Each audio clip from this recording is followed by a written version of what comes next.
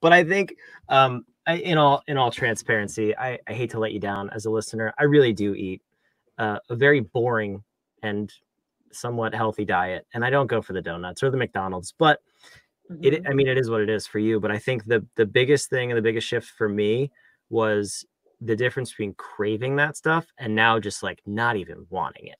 Like because I Exactly. think of the second question, and I'm like, if I do this, what is it going to do to me in 3 hours when I'm trying to get work done, or when I'm on with a client, or when I'm in Yeah. a team meeting? Am I going to feel like crap, or Yeah. is it going to empower me? So, um, Yeah. those are two very powerful questions. Yeah. And here's what I can tell listeners and you as well is, and I'm speaking for myself and all the clients I work with, when you give yourself full permission to eat all the things, you don't want all the things. Like I used to binge so much on things, first of all, I thought that I wanted.